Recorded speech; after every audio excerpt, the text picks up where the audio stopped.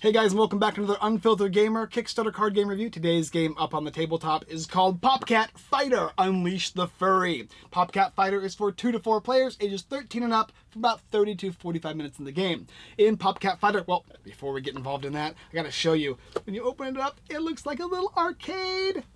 Isn't that cute? In Popcat Fighter, you're going to be playing as one of 8 different Popcat fighters. You're going to be able to choose one of those guys. You're going to be able to get a hand of a certain amount of cards, and you're going to be doing your actions. 4 attack actions. Your opponent will do his 4 defense actions. You're going to rinse and repeat. They get their attack. You get your defense. You're going to have a health bar, in which is going to be shrinking as you take damage. You'll have super abilities and mega abilities. You have the ability to counter attack. You have these little taunts. You got instants. You've got directional and power cards, and of course defense cards, in which you're going to be trying to outmaneuver and outclass your cat. Every single cat is also going to be different based on their power level, power-up card, which will be attaching them in some way. Some of them will give you defense bonuses or attack bonuses and whatnot. And you're going to rinse and repeat. You're actually going to be fighting between 3 rounds, so ever best of 2, just like a normal side-scrolling 2-player combat game, kind of like Street Fighter or Tekken. Anyway, that's the basic idea of Popcat Fighter. Let's go ahead and take a look. Take a look. So here's Popcat's Fighter, and as you can see, comes with quite a bit of things. And you remember these little things are in the box. Well, you actually are going to be using these by flipping them over. It's going to become the round counter, as well as these things here are going to be your power-up or power meter counters here, and they're going to start at 0. You have this little slide tracker. Of course, this is all prototypey, but it looks super cool already. Over here, you got your power-up levels. You've got your characters, and each character has their own uniqueness to them, as well as a mega and a super move that are going to require different aspects for your meter. So this is going to cost 5 meter power. This is 11 meter power.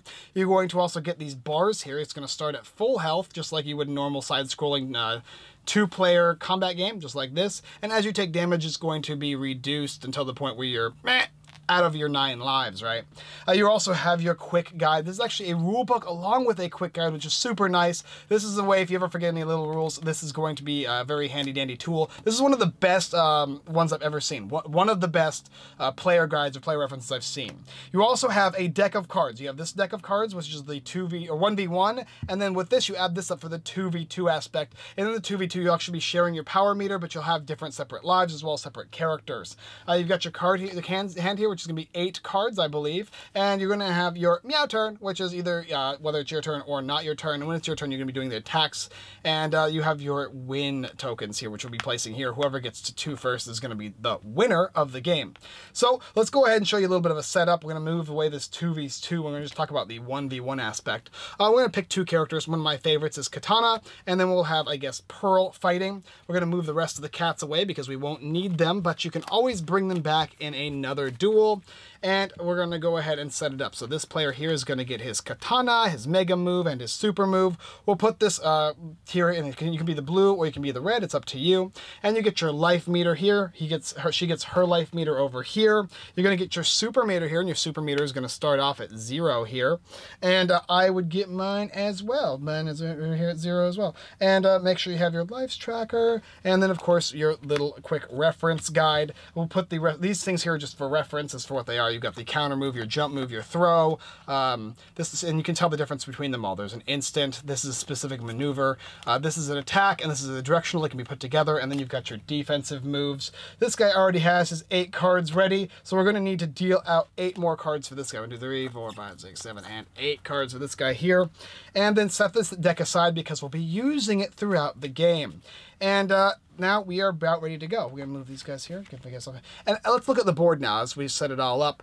You have your kitten block card. Kitten blocks an additional 2 hits. So instead of doing 3, it'll block 5. This here is if you have 10 on your meter here, you can reduce 10 down, and you get to do 12 damage. It can be blocked though. And then you have this one over here, which is remove 6 from your meter, and it steals 2 cards from an opponent's hand, as well as doing 5 hits of damage. And over here, she can play an extra instant card each turn. That's pretty useful. And then she's got 12 damage here and 5 damage with your other attack moves this turn have +1 additional hit. That's pretty cool. Okay, so we're going to actually go ahead and have Katana have her turn first. Now, let's go ahead and look at the hand. Okay, so we get 4 actions. And in the game, you get your actions are going to be either to draw 2 cards. So if you want, you can draw 2 cards. And that would be that. You could also discard 2 cards if you wanted to.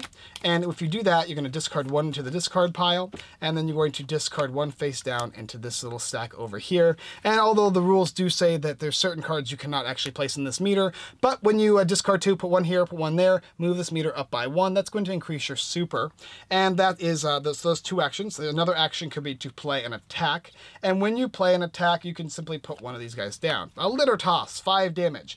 If you had a directional card, for instance, let's see if I can find one really quickly here so you can see what it does, like this one here. You could attach that along with it. It wouldn't count as an action. It's just an additional combo move, basically. So you're doing like an up B, and that would do 8 damage there. But because we don't actually have that card, it'll just be that one. And we can simply play another card here. So we have this one here. This is a, let's see, this is a taunt card that says you can, another card affects all your attacking moves played. Opponent must block this card first before they can block this one. So we can go ahead and place that there. That'd be his 4 actions, or her 4 actions. And then, of course, it's this player. Now, it's still this player's turn, but he gets 4 defensive actions. And the defensive actions are the same thing. You'll be able to draw 2 cards. You can discard and put 1 card face down there. Or you can start playing taunts, or you can start playing blocks. Let's see what kind of blocks we have here. We got these 3 in our hand.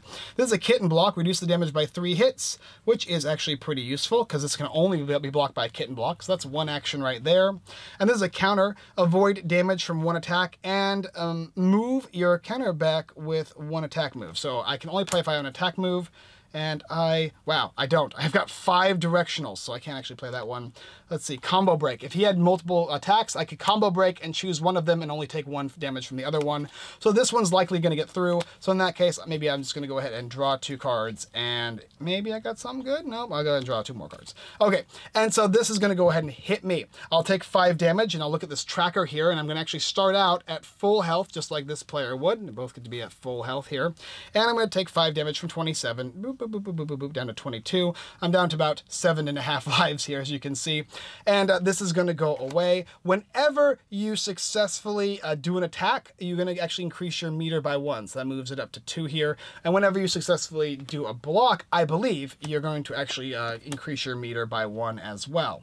That's pretty useful when you want to use these super moves.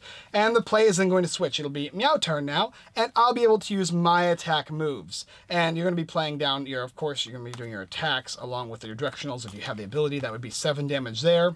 And do I have another one I can do? Oh, I can do some serious damage right here. Bam and bam. I can also play a taunt. That would be 3 actions right there, followed by a 4th of, let's go ahead and discard and place this here. That's going to increase my combo again. So basically increasing my beaners. And I think whenever you successfully do one of those attacks, you actually place them on here as well, because you have to discard the cards from the top. So yeah, when he did that defensive block, so this kitten block, it actually would go here, and the damage for the 5 damage would actually go here as well. So that way you can keep track with not only the cards you're getting rid of, but also your little meter there. So I played all my actions here. He's got his response. Now he gets to try and block stuff. He's got 1 block here. Special move, a block. So avoid damage from a special move or any 1 attack move and draw 2 cards at the end of the turn. So we're going to look at the differences here. This one says draw 2 cards if this actually is successful, but I have this taunt here. So I don't know if I can actually block this with this, because it says I must block this card with a kitten block before they're able to defend anything else. So I don't have a kitten block. So let's go ahead and try and draw into a kitten block. 1. Oh no, 2 actions. Oh, this is not good. I don't got any kitten blocks, so I'm going to start taking some serious damage otherwise. Oh, let's see here. You can steal. You steal and are able to use your opponent's inner power. Okay, that's not going to help me for right now. Oh, one more. Oh no! So I'm going to end up taking damage. I'm going to take 5. I'm going to take 7 there for 12. And this stops me from not taking it. So bam, 12 damage, 27. Let's go down to something like that if I can math correctly. And these would get removed. I hit 3 times. So these 3 would go here, and it would go up, boop. And then, of course, it'd be the next player's turn. They're going to keep going back and forth until eventually somebody's life total goes to 0. Don't forget, though, on your turn, you can use these mega and super moves. And also, at the beginning of the game, especially if you're a little more advanced, you can choose randomly one of these power-up cards. You each get one of these guys here. And it says you can play any extra instant card once per turn. You can play an extra instant card once per turn instead of just the normal 1. And this one over here says your kitten block cards block 2 additional hits. So if this guy had this one, it would actually block 4 additional hits with a kitten block. But these just increase the amount of replayability with the game and changes the characters up a little bit. But yeah, you can discard cards here. If I had 6 here, I could discard all 6 here, and I could actually use this here, stealing 2 cards and drawing 2 cards, all that good stuff. But that's the basic idea of the game. Once this would happen, if this guy died, this guy would get the win, and you'd rinse and repeat, you clean everything up and do it one more time. And of course, there's a 2v2 mode, which you add this extra set of cards in here. They have little 2 kittens on here, so it actually explains what the different attacks are, and you're gonna be sharing certain things. You'd share this super meter, but you'd all get your own set of life points. Anyway, that's the basic idea of Popcat Fighters. Explained as best as I could. Anyway, come up, let's talk about it. So Popcat Fighters, that's the basic idea, right? You're basically attacking and defending with cards using specific instants, defenses, directionals, all that good stuff like you would in a normal side-scrolling 1v1 combat game like Street Fighter, Tekken, that kind of stuff. It has a very good feel for one of those type of games. You're not actually a character going back and forth with each other like some of the other games I've played, but it does feel like I'm going back like, okay, I'm doing this. Oh, he's defending with this. Oh, it's now his turn. He's going to be attacking me, and I have to be more on the defensive. Oh, I've got all these super combos I can use. I'm powering up. Do I want to be more defensive? Do I want to start charging my abilities? Or do I want to go more on the offensive and start pushing my attacks and hitting as hard as I can? There's some really strong and powerful cards in here, along with the fact that you have to have all the cards correctly in your hand in order to utilize them. You have to make sure that you're using your directionals along with your attacks, and there's some defensive cards that can be beneficial as well. My favorite is the stacks on stacks cards. That one actually lets you play multiple cards on top of attack cards, and it can do a ton of powerful stuff. I don't know where it is. It's somewhere in here. But nevertheless, it's cool. I like it a lot. All the characters are unique too. They all have their own different abilities, and their super move and mega moves are super cool because you're like, oh, I want to save up for those, and you don't feel like it's too late to use them throughout the game. You can utilize them almost halfway through the game if you want, or even sooner if you're willing to go very, very defensive. But there's tons of characters, and not only that though, but the power-up cards like I was talking about, these guys here, these guys are always going to make the game a little different for you. No matter what character you're using, you'll get one of these, and it's going to have some kind of benefit.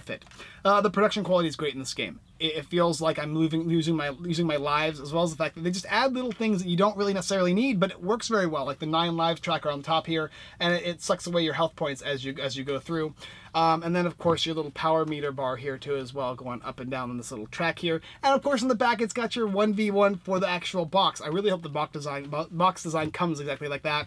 If I bought a Kickstarter game once in a while, specifically Popcat Fighters would be one I'd pick up, especially if you got family gamers, if you got some gals that enjoy the cat style. I mean, the internet loves cats in general. I think this game is going to do very well, just based on the premise of the game, the style, and the artwork, which is really, really cool as well. I like all the different artwork. All the different cats are so fun. El Tigre, Clawfang, and then you got Sparkles, and a Puma, and Berserker. K17-7Y, or Kitty for short. It's fun though. I really enjoy this game. Full disclosure, I got to play this with the designers at Comic-Con 2018, so that was really, really cool. And they showed me how to play the game. We sat there and I started going through it, and it was at the request of another reviewer who told me to check it out before I left. So this was the last game I got to kind of play there. And I picked up the game. I was like, oh, I'd like to review it and give my thoughts on it. And I got to play here with a couple people, and overall, it's fun. It's a really enjoyable game. It's one of the better cat games I've played in a long, long time. So definitely do check out Popcat Fighters. It'll be live on Kickstarter very, very shortly, so I want to make sure I get this video out. Unleash the furry Popcat Fighters. All right.